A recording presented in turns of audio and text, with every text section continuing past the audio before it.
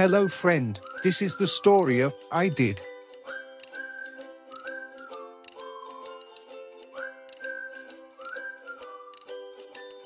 In the first place, Winnie said the kitten was to blame for breaking her mother's fruit basket. It was a handsome basket, and Mama thought more of it because Papa gave it to her on her last birthday. And she said it over so many times, that she had about succeeded in making herself believe it was true. It is a curious fact, I will admit, but we can keep saying a thing over and over, until we come to think it really is so, and there all the time we have been deceiving ourselves.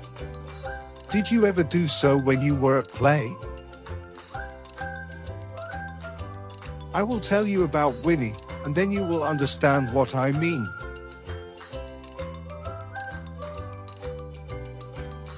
Mama had gone over to the orphan's home, and Winnie and the kitten were having a nice time together.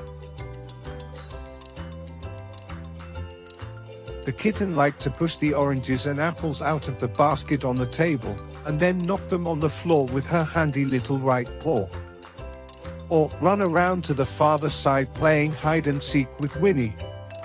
When Mama told her little girl to be careful, she has a fashion of saying, "Oh, Mama, Kitty wouldn't break your birthday present any quicker than I would, not a bit."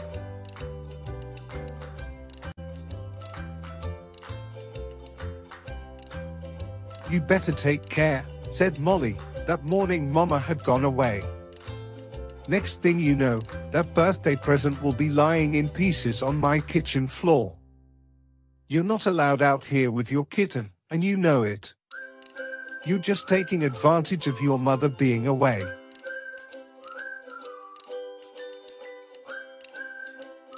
And Molly had no more than spoken the words when the basket and fruit came rolling together onto the floor, and the kitten was scampering off, leaving Winnie alone with the mischief. Molly was not comforting when she saw what had happened, for all she said was, "Just what I knew would come to pass."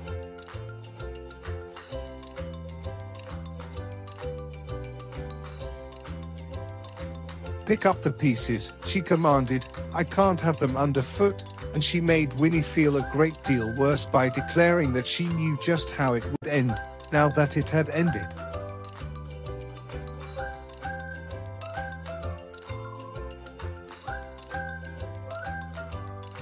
"Why didn't you send us away then?" she wanted to know. To which Molly had no reply to make. But all the time Winnie was picking up the pieces and gathering up the fruit, she kept saying, "The kitten was to blame. She knew better than to poke her head over the top of the basket to see me and then push hard against it."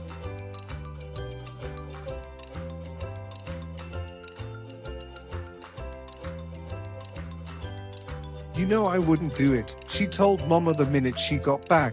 "I shall never play with the kitten anymore, never." And to think of her running off, she knew she was to blame.